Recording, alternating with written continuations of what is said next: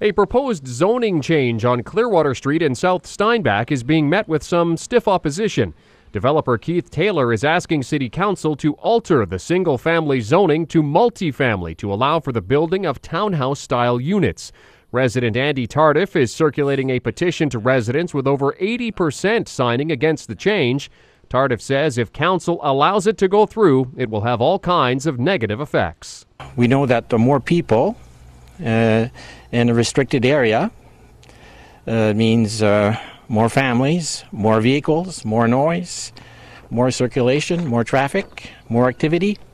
RMD, as it's called, the residential middle density, lowers the property values of existing and future homes in the area.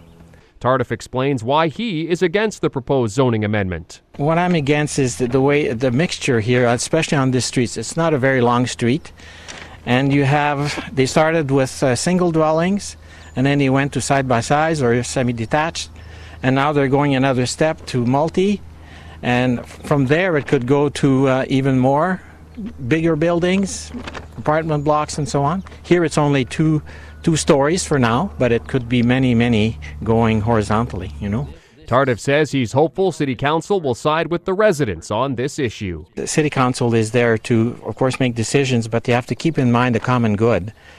So it's not just a few people with money or power that should be making the decisions, but there should be more input from the general public, and especially the people that live in this particular area and on the street here. A public hearing on the proposal will be held Tuesday at City Hall, and Tardif is hopeful residents will turn up to support his opposition. Reporting for Steinbach Online, I'm Jeremy St. Louis.